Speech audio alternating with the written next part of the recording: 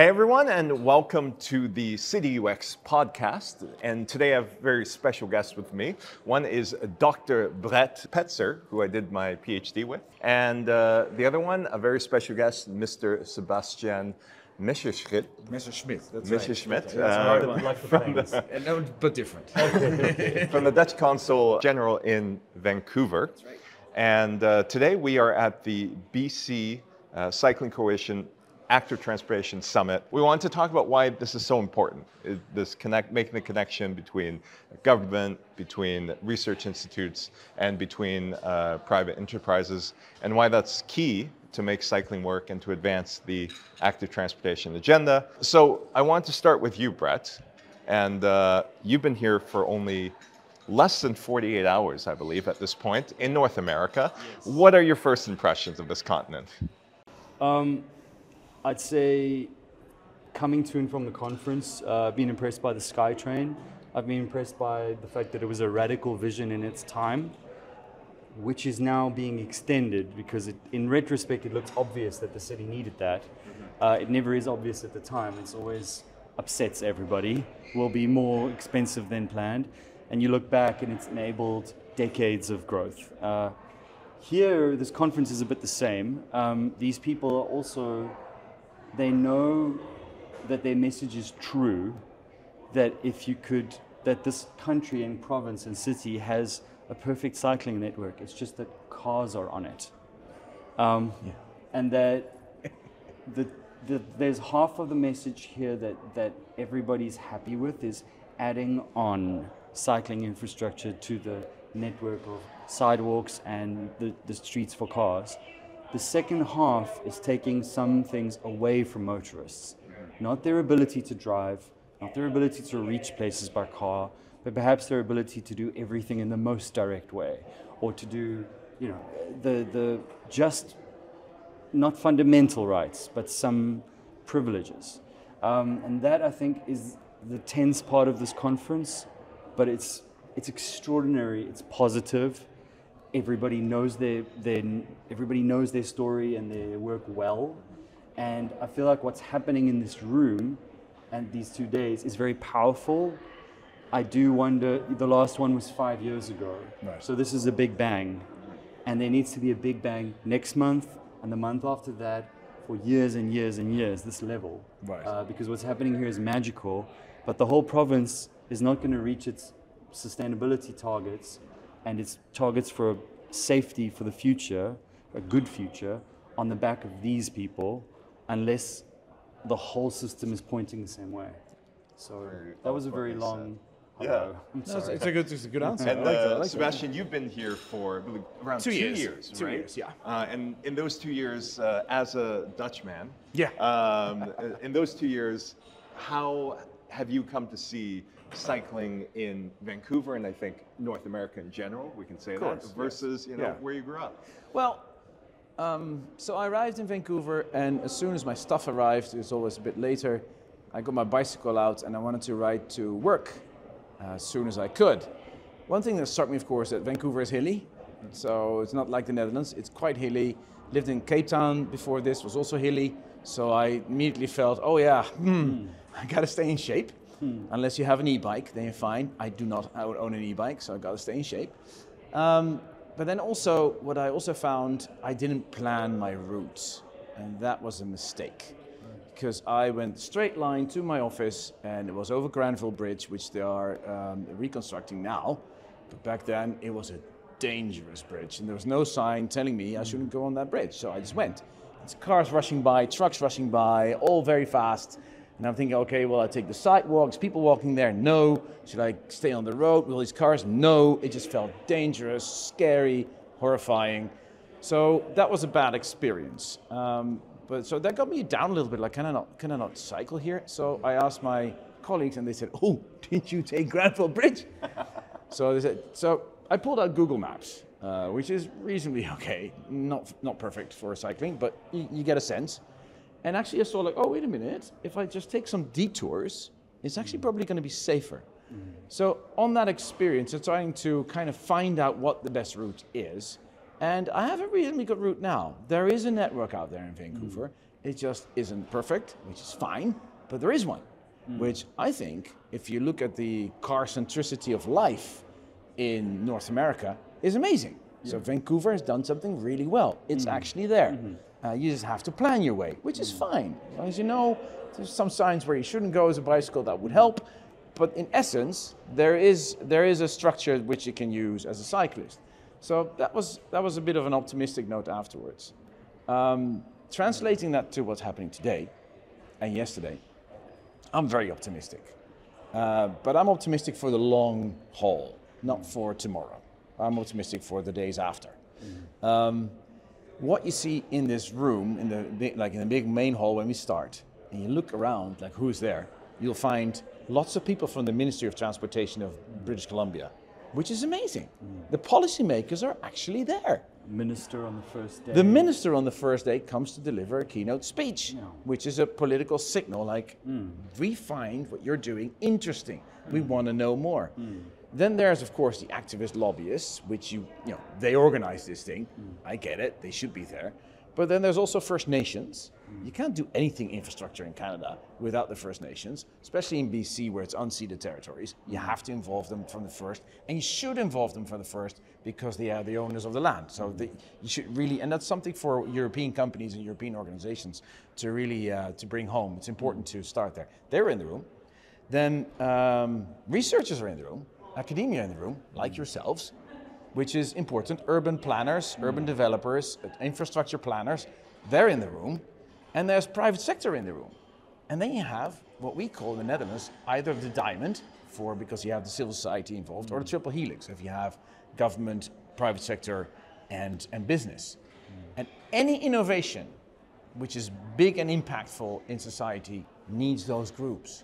I would say those four in Canada. So to have them in the room, not only in the room, but not confronting each other, but having this enthusiastic talk of how can we build a vision for the future, that's great.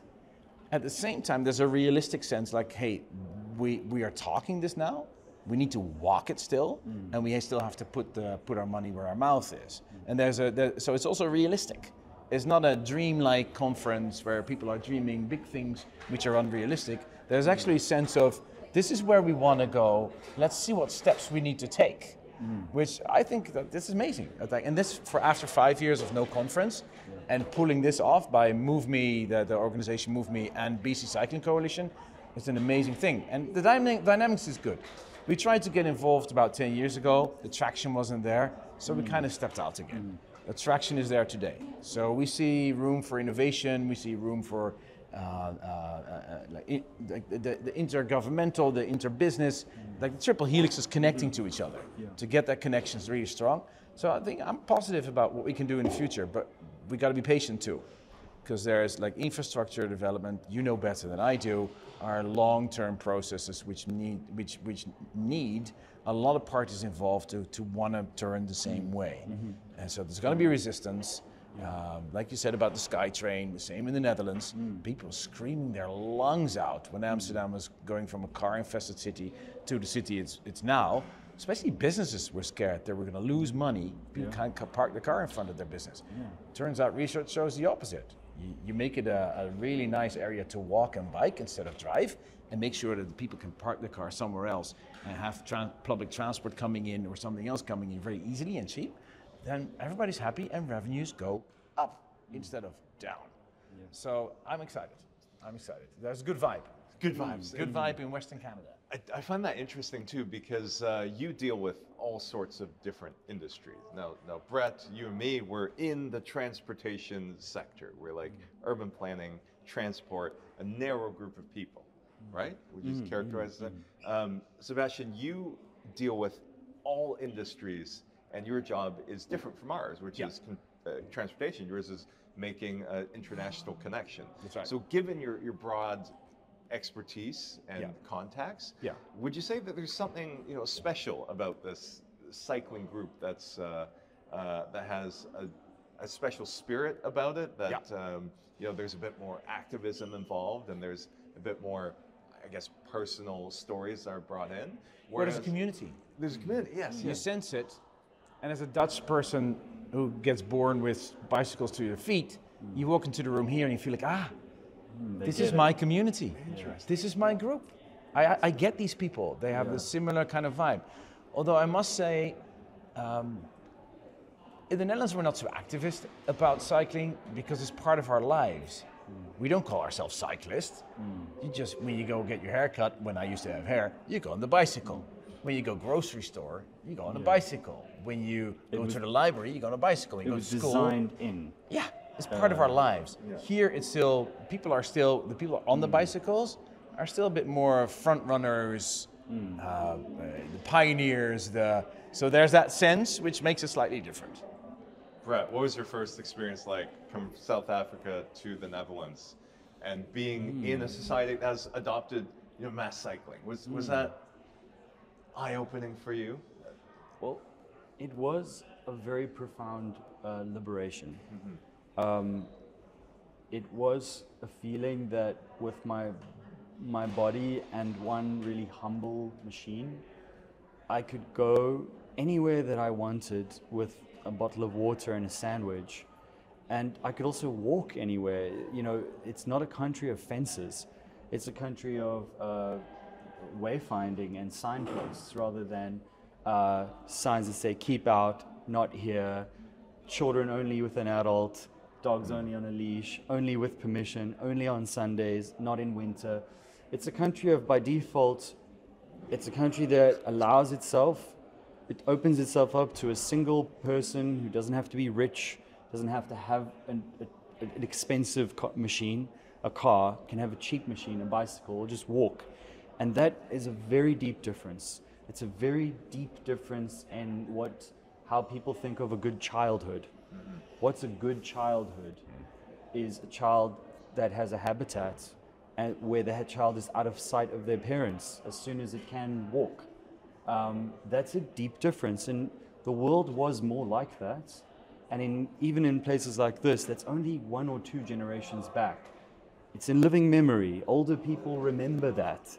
It's just that younger children have been taken from them. But we have enough ideas in this building right now for all of the solutions. Of course, it's going to be in competition with all the other needs in society, the other ministries that you have that overview of. And that's important. So there's a lot of politics involved in that. But at Mobycon, we've been working in Canada for a long time. We see small towns often leading the way. Canmore is a good example of a town that just achieved Dutch solutions in a place where it supposedly is impossible, to the point of getting it built and installed, concrete poured. It's there, it's done, you can go see it. So there are political victories possible in the system even right now. And that's what's exciting about this conference, is that the minister is here and he's announcing good things. People want even more. The ambition is even higher. And I think people are putting some good positive pressure on the city, on the ministry, to always say, you have given us some good news, but how is the province going to reach its own targets that you have politically declared? Show us year by year how you're going to get there, and not magically that everything happens in year 14 of the 15-year vision. So I think what's different between this conference and this conference happening in the 1970s is that the same people here were activists, they cared, there's a mix of academia, researchers. The difference is in the 70s we had time. We don't have time now. These people have to win. Society actually needs them to. That is a big difference. So that's why I'm optimistic about towns like we had Powell River in our fireside chat. Small town, big ambition, want to connect to other towns with non-car infrastructure, and they want children to have a good life, a free life. Those children will grow up differently from children who can never go somewhere unless an adult takes them. They're always being watched. They can never interact freely. That's the ambition that's deeper than streets, roads, networks, cars, modal filters. It's deeper. and people who don't care about cycling will care about that. It's something that it touches everyone in society. So yeah, infrastructure is important. We have to have it. It's hard to get, it's expensive, but underneath it is a bigger vision, and I think that's what's truly exciting about being here. Well said, Brett. In a moment, we're going to talk about policy transfer and how to export knowledge between Dutch cycling to other small towns, as you brought up. But first, I wanted to direct your attention to the comments or the description of this video, where we have the link to the full talk where Brett and I and Anastasia talked about the Netherlands and Powell River. So that's right down the comments below. How do you export that knowledge? Because the Netherlands is so advanced, and it's almost a different world over there, right? It's very hard for North American cities to relate, to go from 1%, maybe 2% bike share to something like 27%. Like, how do you relate to a place that has 10x the amount of cycling that you currently have right now? So do either of you have any thoughts on how to make that bridge? Yes, Sebastian. Well, the minister said it yesterday too. It's also in his mind. I'm not blaming him for it. That people say this is not Amsterdam. But if you look at the picture of Amsterdam 1970, it was car infested. We're not so different here in North America than we are in Europe. Paris has shown it. I mean, if Paris can do it, Paris, that was like the cars everywhere. If they can do it, if London can make big adjustments, if Barcelona can make big adjustments, then why not Vancouver, Seattle? You know, it's not a miracle. You just have to have the political will, and then see where it goes. If you have the people at the table of the different people that you need, the communities, the academia, the private sector, you can make it happen. And these cities show it's not just the Netherlands; it's also elsewhere in Europe where they show it. Yeah. It's possible. It's not weird. All right, then let's tackle the element of time. We bring up 1970s. You mentioned that in the 1970s there was an abundance of time. Do we still have that abundance of time to make these changes nowadays? Keeping in mind, the oil crisis was in the 70s, and things perhaps then felt just as urgent as things feel today, right? What advice would you give for cities, as a consultant, academic, for those who want to shrink the time horizon, for those who say, we have no time? Well, this is a crisis we must not waste. The Dutch didn't waste the crisis in the 70s. I think we were in a PhD unit with historians like Henk-Jan Dekker, who wrote the history of a century of Dutch policy. And he also showed that everything was radical and upsetting when it was introduced. There were moments when radical visions for special reasons survived. We are in a similar crisis, although this one I think is quite different because it's not it's human caused, but we also can't uncause it quickly. Yeah. It's in motion. Even if we stopped emitting any carbon tomorrow, it's not the oil crisis that's was truly under human control at that time. Yeah.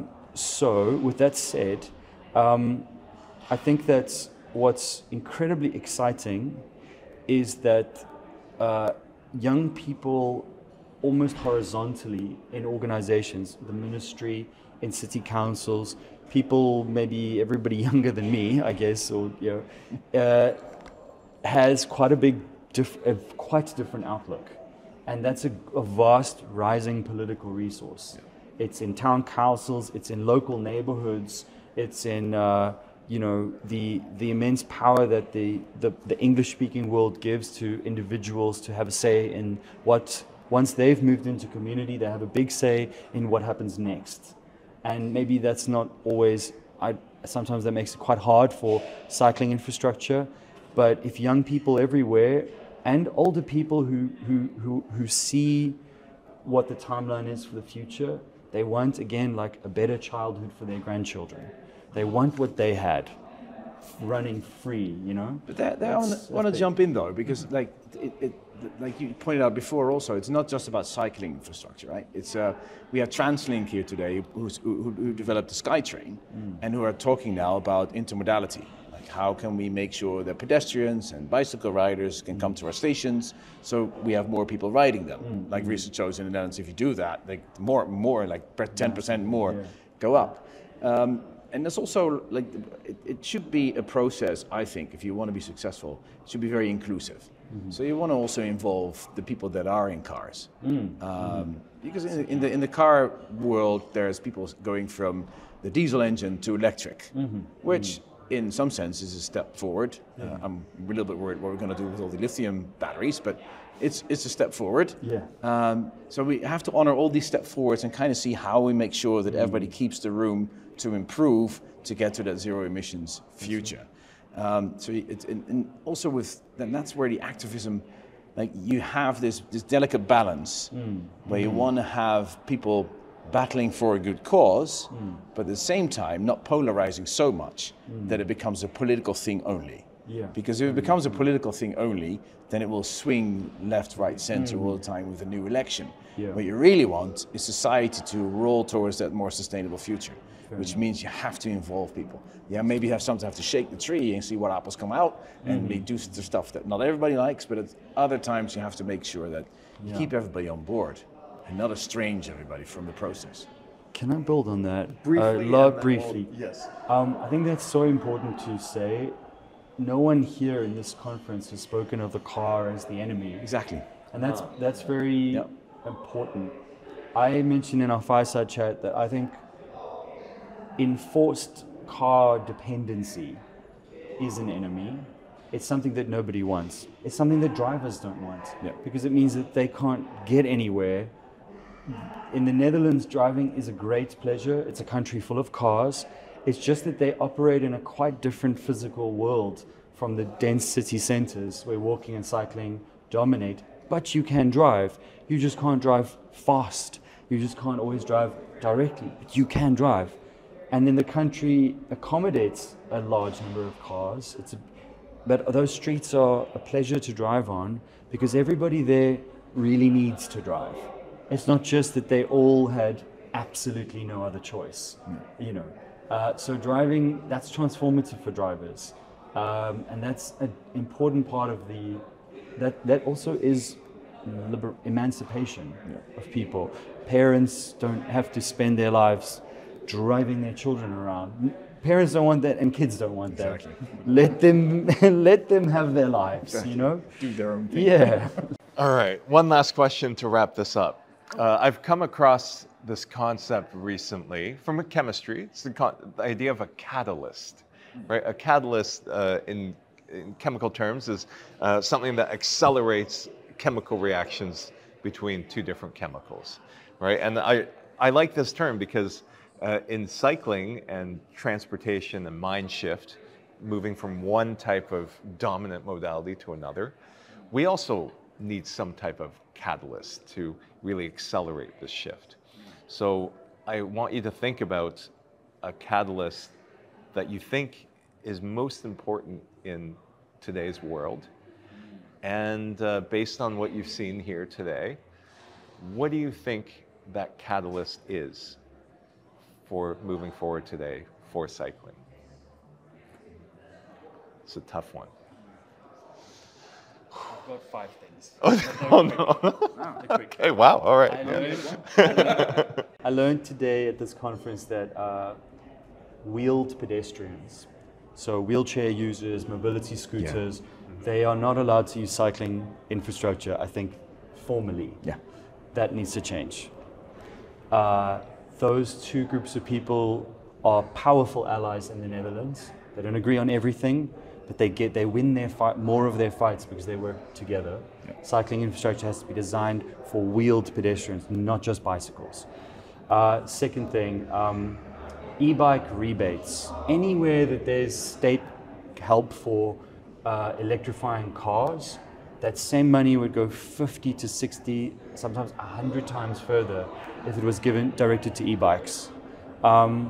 And with that comes the minister announced this, funding for cycling that isn't always tied to road programs. Let us build cycling infrastructure from the logic of a cycling network, not when we repair roads, we do something on the side. That doesn't automatically make a system. That just makes an archipelago of things that are not connected. And lastly, there's excellent work being done here on two things: bringing cycling to older people and bringing cycling to young children. Yeah. So just massively expand that. And all of that requires maybe some limits on driving. Allow it. You can drive everywhere. You don't always have to drive by the straightest possible route, and not at the speed that feels comfortable to you, but at the speed that is fair to people outside the car. Cars also taxation according to weight. That's done. So. For me, like you're asking about catalysts of change, and not all of the time, but usually it's bottom up. It's society that's demanding change. So what's happening here today is that kind of start. If that spark gets wider, if those communities, the people that go back into their organizations and back into their communities, back into their families, and if this spreads, that's when you get the real change, because that will wake up politicians. Politicians see that their electorate wants something, so they're going to make different decisions, and that in the end will also make an impact on the budget division, which means that all the engineers can suddenly get other kinds of projects that they want to do because there's budget available for a new area called active transportation. So the making sure that the benefits of active transportation are physically experienced by people is, I think, the most important thing. That will spark off what you need. So also when you have a minister elected, or you have a mayor, or you have a councillor, or you have a school teacher, or you have a doctor, making sure those people understand that if you ride a bicycle to work or to the grocery store, that's a fun experience if the enabling factors are there. That will just spark the change, I think, from the people's perspective. So one comment I do have, maybe looking forward, we Dutch are very good at design thinking. Design thinking is that decision model where you bring in the community and the users and then add on all the others, the engineers, the policymakers, and it's a model of decision making where you get to a project that has the support that you need. I think that's what we need at this moment, because you now have found a community here that's willing to go with this. Yeah. So the triple helix or the diamond is there. The next step is getting the design thinking going.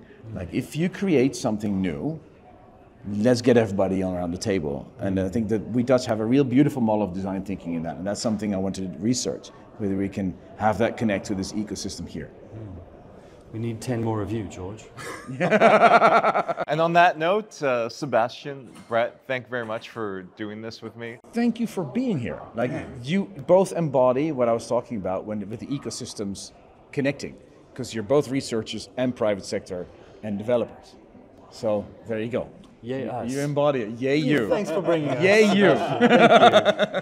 And to the audience, if you want to hear more, especially about small towns and applying Dutch knowledge, Brett and I did a fireside chat at the BC Active Transportation Summit here in 2024. Click down below for that link, and thanks for listening.